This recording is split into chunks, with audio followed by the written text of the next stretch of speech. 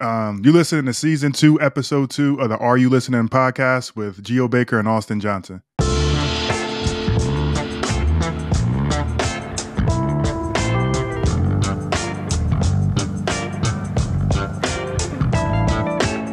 Welcome to this episode of the Are You Listening podcast. Geo, Turkey Day is over, man. How was your Thanksgiving break?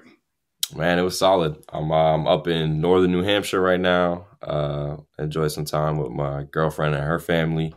So it was the first time, like with the extended fam with her. So that was fun. I mean, it was fun, but obviously a little bit nervous too. Being around the whole family. But it was a good time. How about you, bro?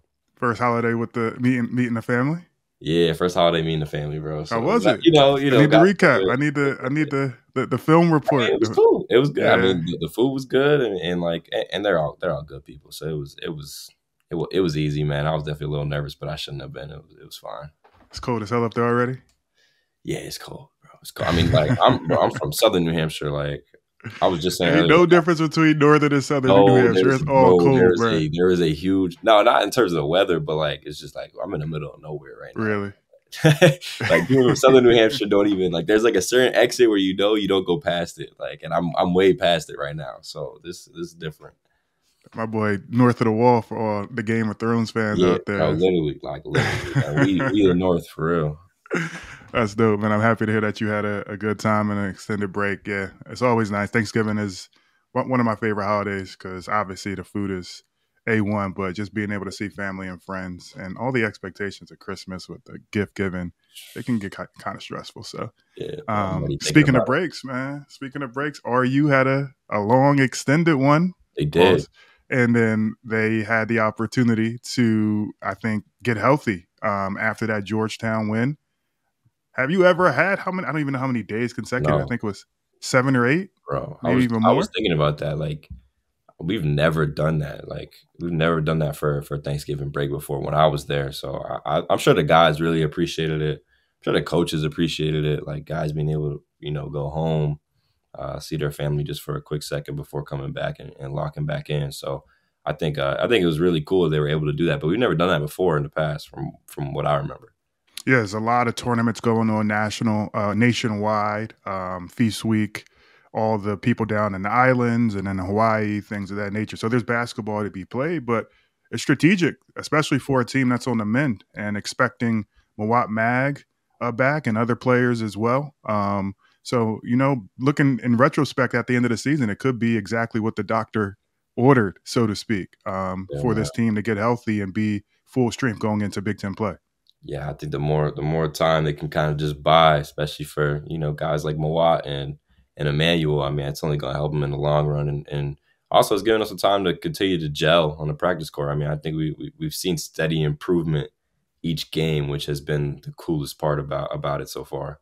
It has been a team that's definitely the sum of its parts and not a definitive star player from a scoring standpoint as of yet has taken on that responsibility. But I think that could be a very unique advantage that they have going ahead. Really hard to game plan for them. And last time we had a chance to get on here and chop it up, we discussed how they were able to effectively defeat Georgetown, had a little bit of a break, and now St. Peter's rolls into town. And Jersey basketball, just all in all, it doesn't matter the level. If it's a high level, mid-major, low major, people are competitive, man. They got that Jersey toughness, or they're recruiting guys from New York City or the surrounding areas. And when you come into Rutgers or Seton Hall, one of the high majors, you got something to prove. So Seton Hall, the Peacocks played St. Peter's played Seton Hall very, very tough earlier on in this season. So I was expecting for this to be a real grinded out game. Have you ever competed against St. Peter's at all? I don't think I ever played against St. Peter's, but I do know that Coach Pike will always say whenever it was a Jersey school coming in, or if it was a Jersey player playing for like a low major, mid major coming in, he always said that they all believe they should be at Rutgers. And he would basically say, like, this is their tournament game. This is where, they get to prove that they belong on the big stage. So it was exactly what you were just saying, is like, they are all coming in with a chip on their shoulder. Like, I belong here. I should be at Rutgers, not you. You know what I'm saying? Like, so it's and they get to play freely because no one's really expecting them to win that game. So that was one thing I always remember. Like, we'd always be a little bit more nervous about the Jersey schools, or like if a guy was from Jersey, and Pike would always like over exaggerated too. Like, oh, he has 30 tickets. He's asking for 30 tickets. We're calling him. We got no more tickets left. He's bringing his family. He's bringing his aunts, uncles, like his cousins. Like, he would always and they never did. They never had a I full know party there, but he always over exaggerate how many people they were having to come to the game. that locker room billboard material to get Yeah, guys up. exactly. So he was always trying to find a reason to hype it up even more too. So but That's hilarious, man. that always scared me a little bit. The coaches go to extreme lengths to get their guys not only prepared physically but mentally. That's the most important part. So Yeah, you've heard it all if you've been in the locker room at some level.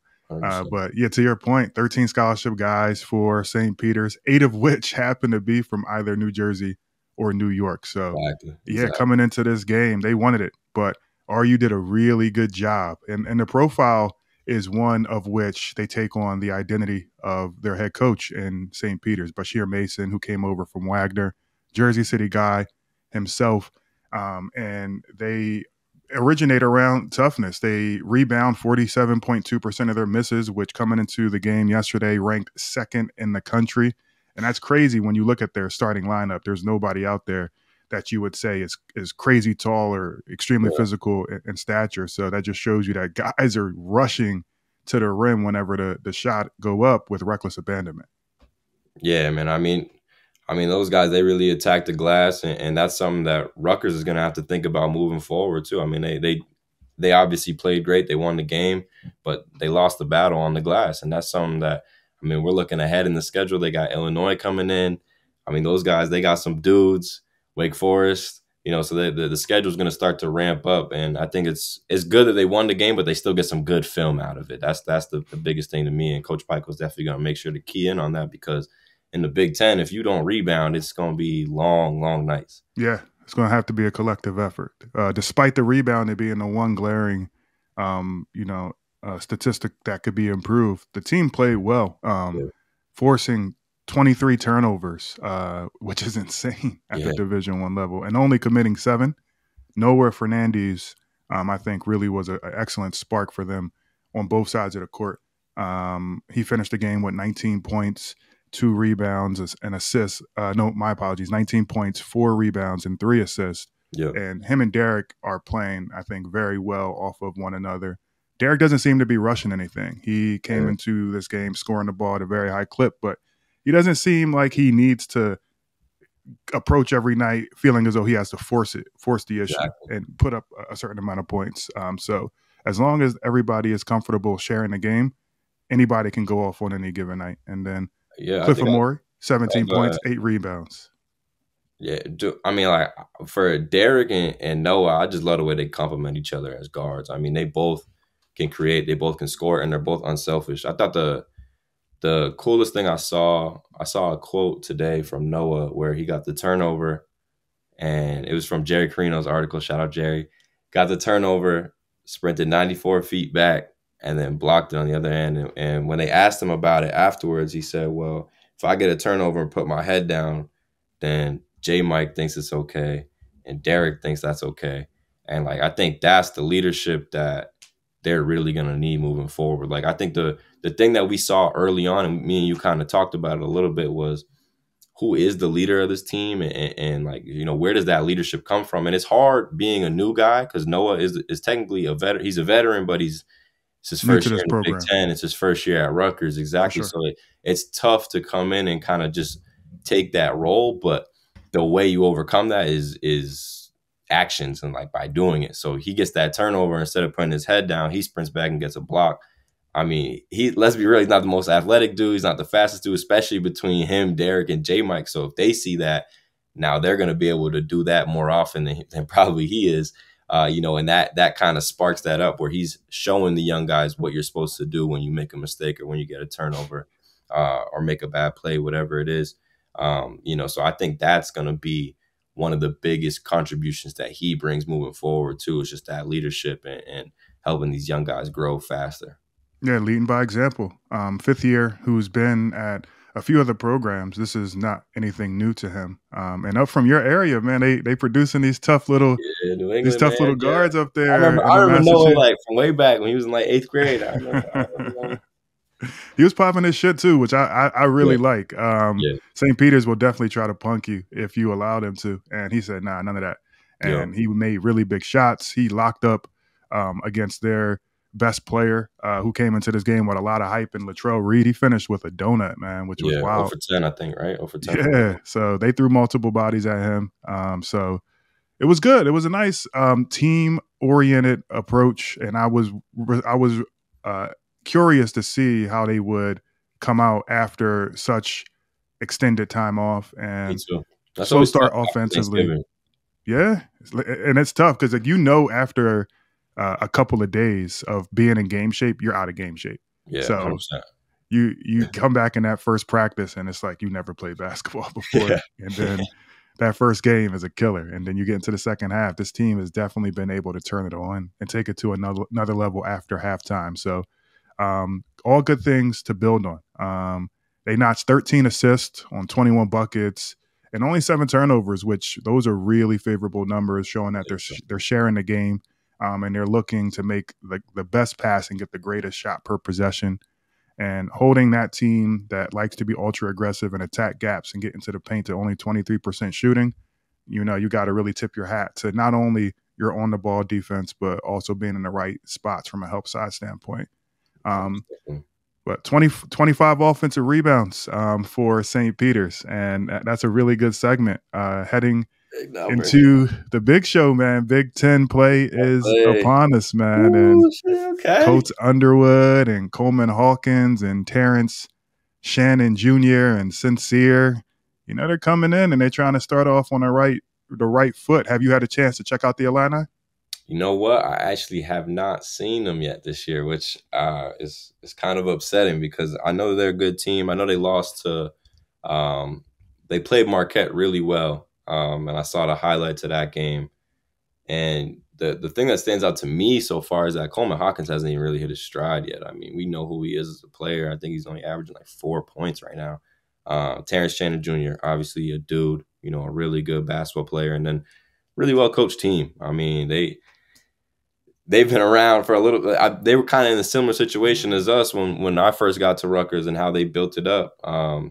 Coach Underwood does a great job, and sometimes his coaching methods get questioned a little bit. But I love the way he coaches. I do. I think I love the way he gets on his guys and he holds guys accountable. I mean, that's how you get better, and they've shown that for sure. But I'm excited. I'm just excited to be in the building. Number one, I got 5 tickets for the game, so I'm excited to be there. I'm bringing my girl, her mom, bringing one of my friends, and then I'm bringing one of the kids that I actually train for basketball training. So I'm excited to That's bring them dope. into the building and just show them, how loud Jersey Mike's gets, especially in league play. So I'm excited for that, and I'm excited to see how they look against a really good basketball team. I mean, they're ranked 24th for a reason. That's a good team that they're going up against, and we're talking about the offensive rebounds and. I just think once you get to Big Ten play, you really start to see what a team is really about. I mean, night in and night out, you're playing against really good competition. So this is where it gets like fun as a competitor, where it gets exciting. Yeah, I think you hit a lot of key points. And the DNA is always going to start for the Fighting Illini with that head coach and those players that have been in the system now. Terrence Shannon Jr., he's already killing this season, averaging 19 and a half. And Yeah. then a lot of return players that are going into either their second or third year, or maybe, they're just really getting more familiarized with the Big Ten play. All in all, Dane Danger and Luke Goody. Are playing well respectively too. Yep. Danger at 10.3, averaging 5, and Luke Goody averaging 8.8 as well. It'll be a really good test for Cliff Amori to match up against Dane Danger this early in the season. They're going to need him and him to establish and to be able to be a consistent low post scoring threat to be able to spread that floor. So Rutgers continue to share the game as well.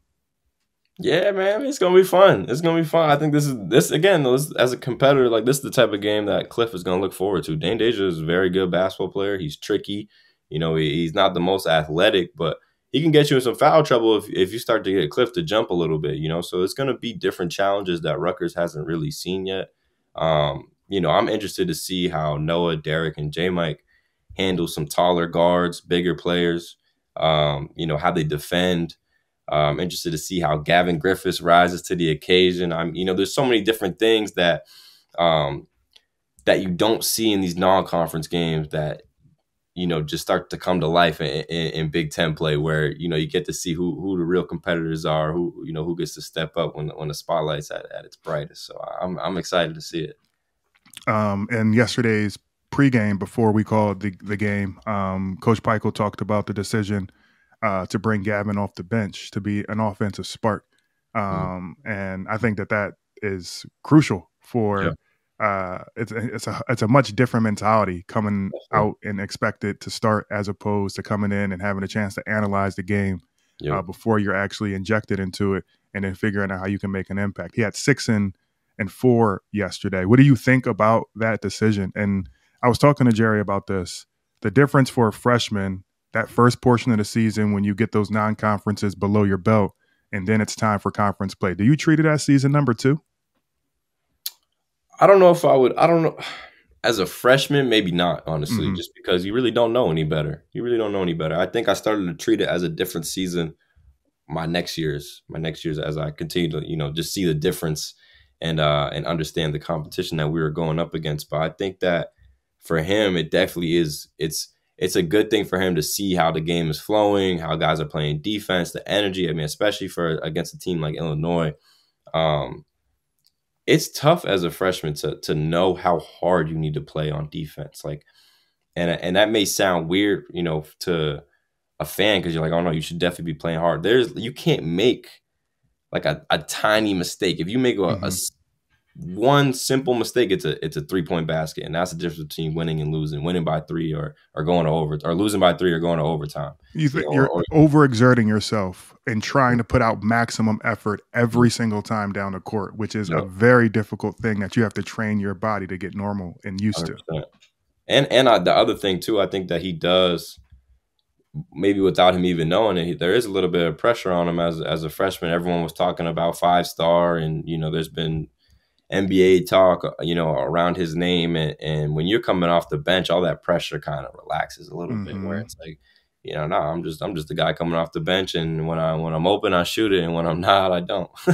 You know, it makes it a lot easier. I remember my best games as a freshman were in Big Ten play, were at the Big Ten tournament, where I actually came off the bench. You know, those were my best games, where I felt like, okay, I'm not starting. If we're down when I get in, it's not my fault. And how can I just be a little spark plug and help the team? And like you said, I got to watch the game and analyze the stuff that Corey Sanders was doing in the pick and roll, or how they were defending, or who was playing well, who was shooting, you know, and different stuff like that. And then I could come in, and it's almost subconscious too. You're really not thinking like that, but now you come into the game and you're able to flow the way you want to, and you get to see how everyone else was playing. So I think Gavin has that type of mindset too, where he'll be able to watch and see, you know, the weak points in the defense, or what's going well and what's not, and then he'll be able to react to it.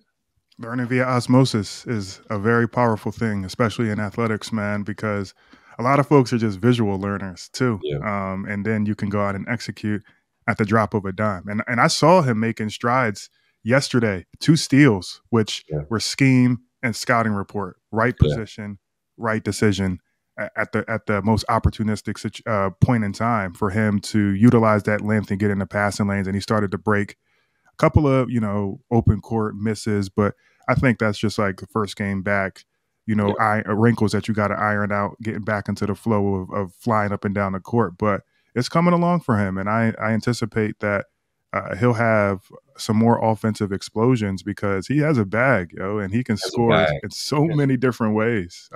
He has a bag, man. And that's another great point, though, too, scouting report. I didn't even mention that. I think that's another thing, too, because when you start, sometimes you're so hyped up in the game, you kind of forget the scouting report for a second. But when you just go out there and run it around, crazy. The scouting report is crazy, though. They will tell you, like, look, when he drives left, he's going to take 2. Like, okay, for me, for example, there's going to be 2 dribbles, and then he was going to step back. If I go right, it was going to be a drive to the basket. So when you're on the bench and you actually see the scouting report happen, like when he comes off this screen right here, it's going up, and then it'll literally happen to the starters. It will come off the screen and it goes up, and then you're on the bench seeing, you're like, oh shit, that was straight from the scout. And then All I had to do was listen. all All you I had had to to do do is was listen, listen. and then you start to remember it. So I think that's another great part about coming off the bench too, because when you start, you just excited for the game. You kind of forget about all the scouting report stuff for a second until that first time out, and then you get reminded like, oh shit, yeah, this is literally the scout. I just got to remember to do this or do that. Yeah. I can't agree more. I think that you hit on some really good points. And before I get a little bit further into Illinois, Cliff Amore averaging almost 12 and 9, damn near a double-double. Yep. Do you think that is where you would like to see him stay at the end of the year? Does he have to take it up to another level for this team to make some noise and finish in the upper echelon in the Big Ten? I think he could. I think he can take it up to another level. He's definitely capable, and I'm gonna sound like a broken record, but I think it'll start with the guard play. It'll Yep. start with the guard play. Couldn't agree more. If Derek and Noah are getting downhill, and J Mike, if they're getting downhill, if they're attacking, they're making shots, it just makes everything so much easier for Cliff. He doesn't have to work as hard for post ups. Maybe he gets the ball in different positions where it's just a dump off and he's just dunking the basketball. There's going to be ways to get him more looks by them stepping their game up. So I think that's going to be the biggest thing for me. And I mean, if it's easier for him on offense, you're gonna get more rebounds from him on defense. You're gonna get more block shots from him on defense. He's gonna play more. Mm-hmm. So there's all these different things that if they can make his life easier, then he steps his game up. So I think it's gonna be a team effort, honestly. But I definitely think he's capable of more. He definitely thinks he's capable of more. And I saw him all summer, man. I mean, he was working, So I think he hasn't even really shown everything that he has yet. And Saturday's gonna be the perfect time to show it for sure. You got to put the coin in the machine. If you understand, like from a big man perspective, bigs aren't going to go out there and keep setting screens for you if you're not rewarding them. Right. And bigs are not going to go out and run the floor as hard as they can unless they're being reciprocated in some capacity. And guards are able to put the coin in the machine, so to speak, by finding them on dribble drive situations when the defense is converging and throwing it up to the rim so Cliff can hang on rims. That's what he likes to do. And in years past, he's had the benefit of playing with you and Paul Mulcahy. And Noah did a really good job yesterday. Jamichael Davis had 4 assists. Woolfolk has been sharing the game. And he hit the 3 though. He hit the tray yesterday. Yeah, I saw him shoot one in practice. I was like, wait, I had to text the club. I'm like, he does that now? Like, yeah, every now and then. Like I was like, oh, okay. Yeah, I didn't see that one coming. I'm happy for him, man. He talk about the work too. He's been putting that work in too. So for sure. It's paying dividend. It's nice to see it when what happens in the dark comes to light. So a lot of nice glimpses from different pieces of the team, and all in all, a very good collective win. Putting St. Peter's behind us, just a little bit more about Illinois, 5-1 this season, but I wouldn't really consider a lot of their resume up until this point anything to really harp on. No signature win, so we're still, I think, the verdict's still out, and this will be a really good first test for both schools to see where they are from a competition standpoint. Yeah. And when you look at recent history, the Illini have not had an easy time. I didn't even realize that. I saw that stat this morning. I didn't even realize that they're 1-4, 1-4 at Rutgers at Jersey Mike's Arena, which is like the norm for most people rolling into Jersey Mike's Arena. Yeah, that's true. Yeah, but I didn't because I always hated playing against Illinois. But now that I'm thinking about it, it was always whenever we went there where it was really tough, and then they would come to our place and it'd be the same deal. Just opposite. So I think that's a funny stat because I just in my head the way I remember, I'm like, man, I didn't want to play against Illinois. They always felt like they always had us figured out. Yeah, I get that. It's definitely a game of styles and matchups, and the scouting. Some coaches just really have your number, it down. In regards to a lot of the noise in the media, the Big Ten waning in regards to just the overall respect factor for the conference, people saying it's another down year. I feel like this is maybe like 2 to 3 years consecutively where it's just been low expectations for the conference once it comes to postseason play, despite having the number 1 team in the country and the reigning Big Ten Player of the Year and National Player of the Year. Is this the year that the Big Ten changes the narrative? And I think that the only way that the narrative is changed is with a national championship. That's the only way it's going to be changed. And I don't necessarily agree with the narrative. Anyone who has played basketball, anyone who has played in March Madness understands that it is called March Madness for a reason. I mean, it is truly madness. When you think about the turnaround time to scout for a new opponent, someone that you've never seen before, play style completely different than what you're used to. And then you take into account that it is literally just one game. It is one game. It is not like the NBA where it's a 7-game series, first to 4 wins. There's no do-overs, so to speak. It's either you play well or you don't, or you don't play well and you try to still find a way to make sure that they don't play well and find a way to win through your defense. So I think it's really about who gets hot at the right time. It's not about who the best team is, but that's what makes March Madness so fun and special. So I love the way it's set up, but it does hurt the narrative talks, in my opinion, just because you don't get to see who truly is the best team. But just like how you just said, the narrative is what it is. People are hating on the Big Ten. They do need a national championship to kind of silence all of that. And I think, right now Purdue looks like they got a really good chance, man. I mean, they took down a good Marquette team. Marquette is tough. They're tough. I mean, they're tough. Tyler Kolek, shout out Tyler Kolek. He's from around my way too. He started his career at George Mason. He's a really good basketball player, man, and he's got Marquette looking really good too. But Purdue found a way to take them down. And I think this is going to be the year. And it reminds me of Virginia when they lost in the first round. They come back the next year and get the national championship. So, I think that there's definitely opportunities for the Big Ten this year. I think there's some good teams, but like you said, the narrative is what it is, and that's probably what they're gonna have to do just to silence all the haters, even though I don't really agree with it.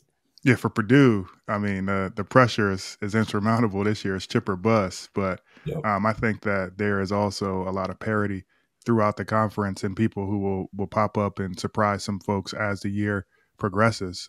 Doing a comparative analysis of some of the other big Power 5 conferences out there, a lot of people have the SEC number 1 right now, with Mississippi State being 6-0, leading that conference. This is like just strictly off of like memory, history, and obviously I saw Kansas earlier this year. I mean, I would put Big 12 number 1, just the way that they've handled themselves in the postseason in past years, and the schemes and just the teams in general. I mean, talk about teams like Kansas, Baylor, Kansas State. I mean, that's always good basketball being played.